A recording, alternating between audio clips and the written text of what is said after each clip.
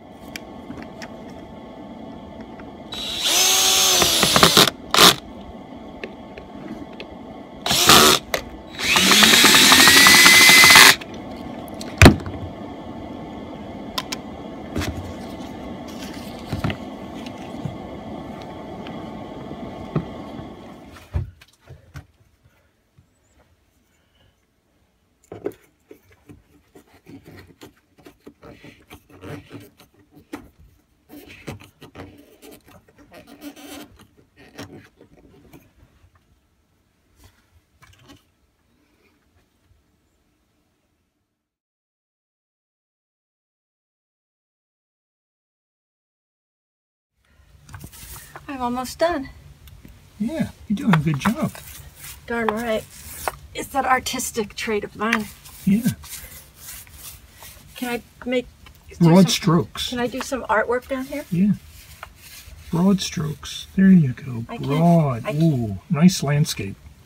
Now, what do you call that? Is that coal mine or is that nighttime? No, this is midnight in the Garden of Good and Evil. Actually, maybe it's Midnight in the Boatyard of Good and Evil.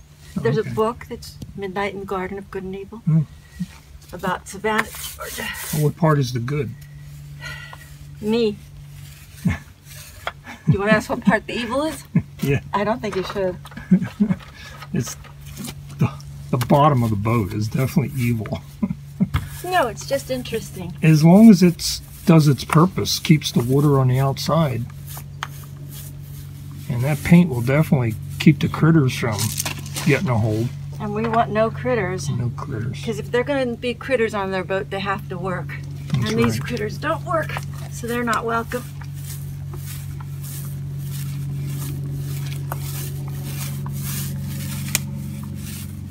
So this is what sailors do when they're not sailing. Yes, actually I think this is Midnight Sky. And this is Midnight in the Garden in the Boatyard of Good and Evil.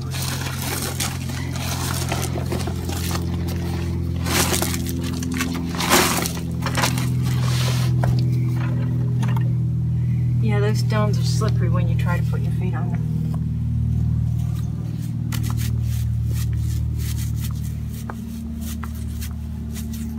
Oh my goodness, I'm running out of boat. What am I going to do? We're going to have lunch. Oh, I could do the next boat. We didn't bring any blue paint. So we can make it black. I'm one of the few, well, there's a couple power boats that use black. I read once where the barnacles don't like black for, like, compared to other colors. Now maybe that's just an urban myth. So they're not New York barnacles, because if they were from the city, they would love black. Black is the color that people wear in the city. Oh, that's a very artsy Yes. color. So that's why we have it. Oh, okay. Even though she's a southern lady, I'm not too southern.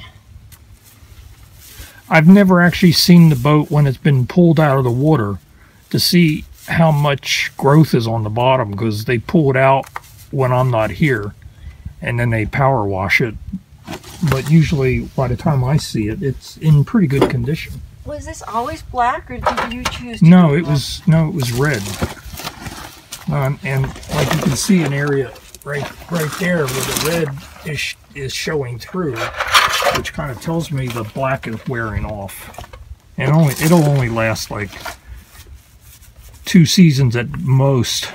Like this is the 2nd season. Last season I just touched up the bare spots.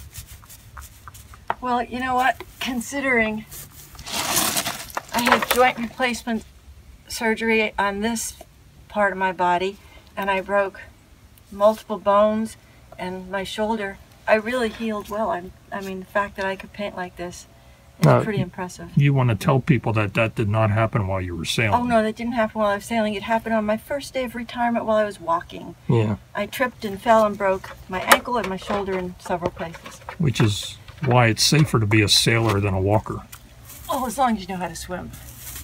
Well, we know how to swim. Yeah, that's not a problem. Plus we wear harnesses and life jackets, usually, especially when we're by ourselves. And let's be honest, if I'm going to fall into the water, there's less of a chance that I'm going to break a bone than if I fall on concrete or pavement. Sure.